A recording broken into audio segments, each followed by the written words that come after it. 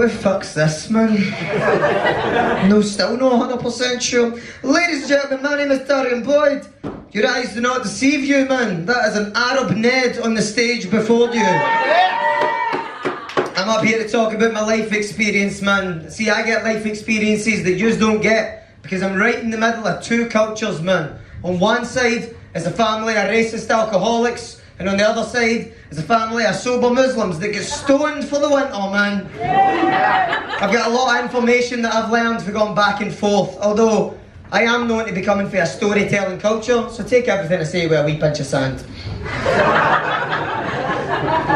My life experience, the life experience that defined me, the life experience that was most important to me discovering who I am, was meeting my Arab dad for the first time, right?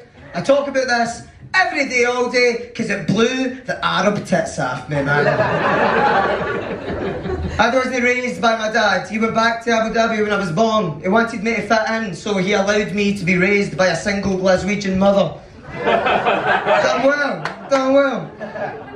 He came to meet me in the UK, right, and I'd never met him in my life before. A lot of you there know what I'm talking about, man. This is Lawyers in Glasgow grew up with their dads, but when I met mine, I had to phone my mum when I was in the airport and say, Mum, what the fuck am I looking for here? I'd never met this guy before, I didn't have a clue. She gave me 3 adjectives, man. She described them as wee, baldy, and brown. That was it, middle of Birmingham Airport. Wee, baldy, and brown. I don't know if you've ever been to Birmingham. It was a hard find, but I met him eventually, and we flew to Abu Dhabi, and I met my entire Arab family that I have never met before. Think about that life experience. Imagine your entire dad's side of the family, and imagine meeting them all at once, and then just a wee twist on it, imagine they're all mental fucking Arabs. I learned so much about my culture, man. First I got to meet my dad, my gran, my dad's wife, my dad's wife, my dad's wife.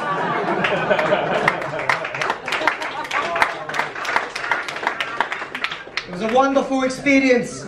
I got to experience Minder, Muslim Tinder. Not a joke. It's an app. I'm on it.